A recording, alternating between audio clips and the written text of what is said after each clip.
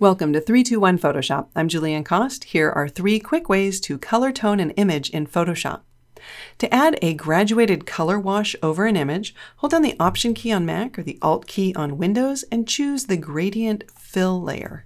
Change the blend mode to color and then either select from any of the preset gradients or click in the gradient here in order to create your own.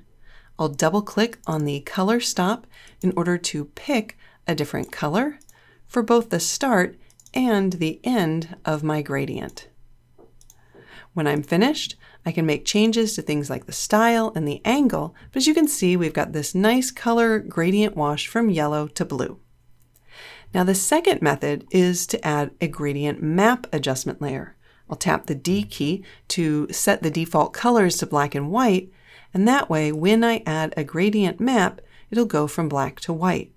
The gradient map is going to remap all of the values in the image based on the colors and luminosity values in this gradient. I'll click on it in order to edit it, and this time I'll add a color stop, double-clicking on it, and changing the color, in this case to blue. I'll add a second one, again double-clicking, making it a lighter color and changing it towards yellow. So as you can see, we get a very different result using a gradient map than we did using the gradient fill layer. Now the third method is to use Camera Raw as a filter to apply a profile. Ideally, if you're working with raw files, you can apply a profile in Camera Raw much earlier in the workflow, but I know that's not always possible. So to add the filter non-destructively, I'll choose Convert for Smart Filters, then choose Filter, Camera Raw as a filter.